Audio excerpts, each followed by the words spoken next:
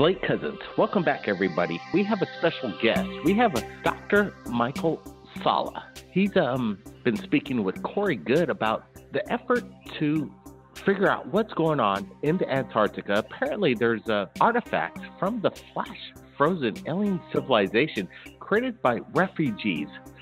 And this is causing a destabilizing massive ice from continents that are affecting our world today. Is there a secret military base in Antarctica? Is there some kind of weapons development? Apparently, according to Corey Goode, who Dr. Michael Salla just interviewed, over 4 hours of incredible information that they spoke together about right here in Hawaii, they are saying that this is a violation of the 1959 Antarctic Treaty, which stipulates that continents' resources will only be used for scientific purposes.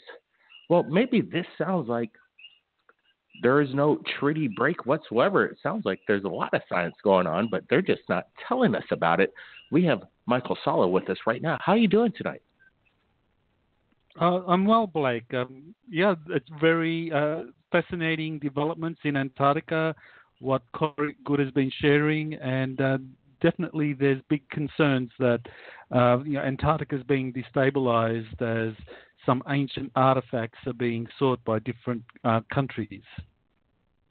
You know, there's a race. There is a race for information, technology, and ancient artifacts, no doubt about it. Do you think this is the new wave of finding ancient alien artifacts right now because of this kind of melting of the Antarctic? And it really sounds like it has nothing to do with climate change, but something coming in from within. Is this correct?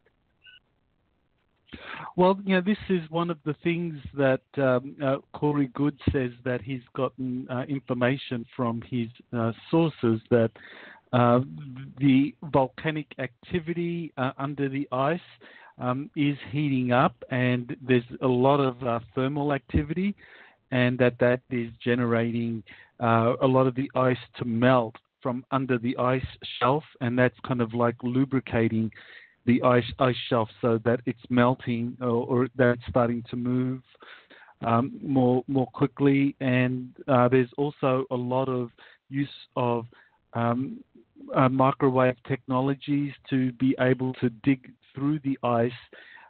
It's essentially melting the ice in these ongoing excavations that are happening all over Antarctica. We have all these officials, high-ranking officials, visiting the Antarctica as of recent, and apparently people are saying there's a reason behind this. Is there something imminent coming up, according to Corey Goode? Well, yes. What he's saying is that in 2002, there were excavations that were allowed to begin involving mainstream scientists, archaeologists from around the world who were given access to these artifacts, these alien relics that were discovered under the ice. And so they were given access in 2002 to that. And so they have been doing a lot of research, and now they're on the verge of having these scientists come out with papers, with documentary films to basically detail the excavations of a flash-frozen civilization that was discovered under the ice, which would basically revolutionize the understanding of the global climate and kind of like make it very feasible that the pole shifts do happen very quickly, just as Sir Charles Hapgood argued in the 1950s in a number of books. So, according to the history of planet Earth, what Corey Goode and other people are saying is that there was a pole shift, and there are pole shifts that happen frequently throughout the Earth's existence, is that the Antarctica was once in a warm region and not in the South Pole. Well, that's right, yes. And Antarctica was, we know from the the maps from Orontius Phineas and Peri Reis, which both show Antarctica, the Antarctic coastline without ice, and especially the Orontius Phineas map shows the entire Antarctic continent before it was covered by ice. And so what that suggests is that in our recent history, we go back maybe 13,000 years when there was some global catastrophe, some kind of event, a great flood event, that was related to Antarctica suddenly disappearing. Because before that time, cartographers knew about Antarctica. And so this is something that we know from the maps of that sometime Antarctica was navigable and it wasn't covered by ice. Interesting. There is some rumor. I'm not sure if you're aware of it. I'm not sure if it's legit, but what I've been hearing through certain sources, and some of them are coming in from sources that really have no affiliation with each other. But over the past couple of days, people have been saying that Donald Trump has made a visit to the Antarctica recently, and there's been correspondence via Corey Good. Corey Good's been stating that Donald Trump wants to get disclosure out this year, but it might take longer. Have you heard anything about this? Oh, well, with Donald Trump, I mean, there really is.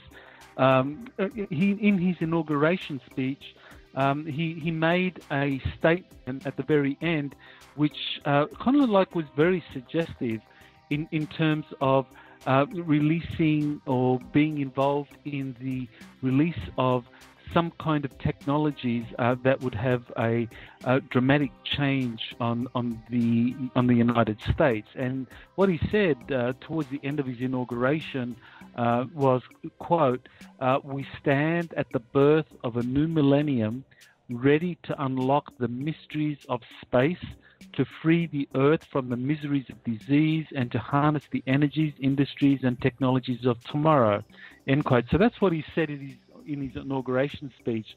And what Corey Good was told by a very senior Air Force official is that Trump, shortly after the inauguration, issued a top-secret memorandum to the Department of Defense and to the intelligence community, commanding them to lift the secrecy order on over 1,000 patent applications that were basically put on ice because in some way they violated national security. And so this is something that I think is probably what Trump was thinking of doing when he made that inauguration speech. And I think that what Corey Good was told was basically something Trump was planning even before the inauguration, that he knows about these secret technologies and that have been kind of sequestered away from the American public, and he's taking action to have those released. I've spoken with Corey Good over the past week and a half since I met him when he visited the Big Island of Hawaii, and he had a lot of incredible information. And you recently told me that he was revealing all kinds of information to you in basically an exclusive insight, 4 hours of communication. Is there something that you learned that you think the Third Phase Moon viewers should hear right now? Oh yeah, there's actually quite a bit of information. One involves the Air Force. The U.S. Air Force has a secret space program, and this is something that was on the verge of being disclosed during the 2016 presidential campaign. That it was raised that this was a possibility.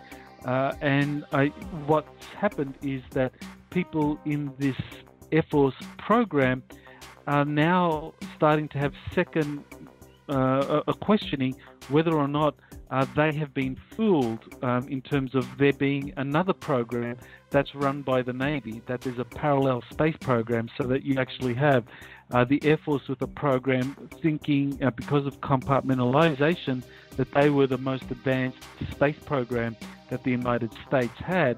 But now they have learned that the Navy has something that is even more advanced. And so this is what Corey Good was told, that the Air Force Secret Space Program is now conducting an investigation to basically find out whether indeed there is a Navy program.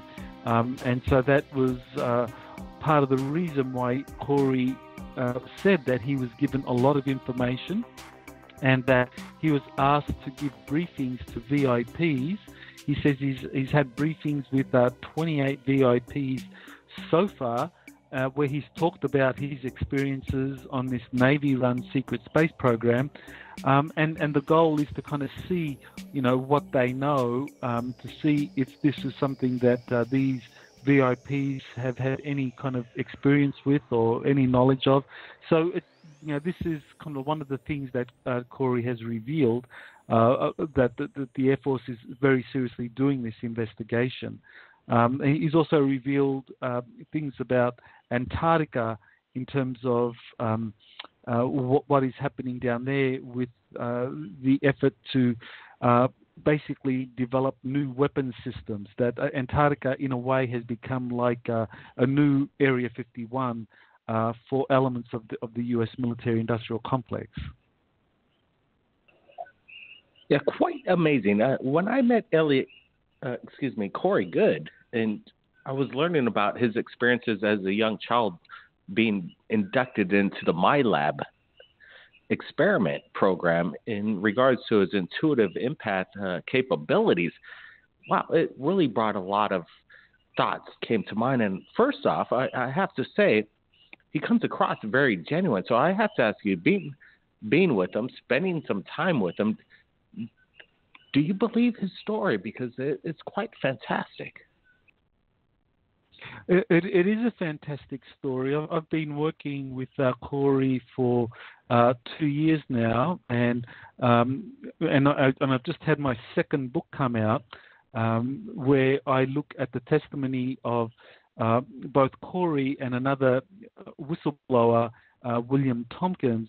And in the case of William Tompkins, there's a lot of documents that he supplied and that I also was able to get through the Freedom of Information Act that, not only substantiate, his claims of a Navy secret space program, and that the Nazis had established one as well out of Antarctica, but that it substantiates a lot of what Corey Good said, that he served for 20 years on this Navy secret space program. And so there's documents in this new book, The Navy's Secret Space Program and Nordic Extraterrestrial Alliance, where I spell out exactly how this Navy program evolved and how it's separated from the Air Force program, that you actually had two branches of the U.S. military developing their own secret space programs, and each one working with different extraterrestrial groups. That the Air Force began working with grey extraterrestrials and with reptilians in their programs, where they were given assistance. Tall whites, another group of extraterrestrials that helped the Air Force, and on the other hand, you had the Navy working with this kind of human-looking Nordic faction of extraterrestrials with a completely different agenda. So, that's kind of really a fascinating aspect of what Corey has been revealing, and everything that I've found over the last 2 years in doing due diligence on Corey Good's testimony has checked out. So yes, I definitely have reached that conclusion that he's being very genuine with his information. Absolutely. That's the first impression that I have of Corey Good as well.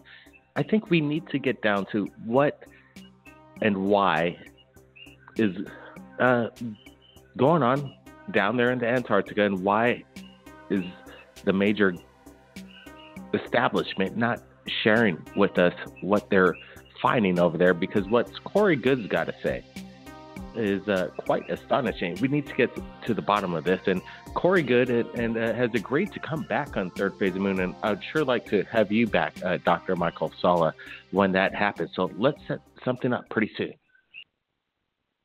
Well, I'm happy to do that and to share more about what's going on down there in Antarctica. It really is important, especially when it comes to this whole notion of secret Area 51 in Antarctica doing weapons development, and that there are companies like Lockheed Martin that are actively studying alien artifacts that have been recovered in Antarctica for weapons development. Now, that sounds like something we need to get into. That was Dr. Michael Salla. How do people get in touch with you? Best way is through my website, exopolitics.org. That's exopolitics.org. And I have over 500 articles there that people can read for nothing. And there's links, contact a button there if they want to kind of like contact me reason or kind of like communicate through Facebook. I'm very accessible. All right. Well, we'll share the links to Dr. Michael Salla below, and we're going to get Corey Good and Mr. Salla back right here at Third Phase, because what we just heard in the last few seconds there sounds like something we need to find out what's really going on. Everybody, keep your eyes on the skies, and if you captured anything incredible, submit it to us right here at Third Phase of the Moon. My contact info is in the description. My email's there. Upload your video, copy, paste that link, and send it to me right here at Third Phase of the Moon. Thank you, Dr. Salla. Everybody, keep your eyes on the skies. Wow, quite incredible. We'll see you again next time.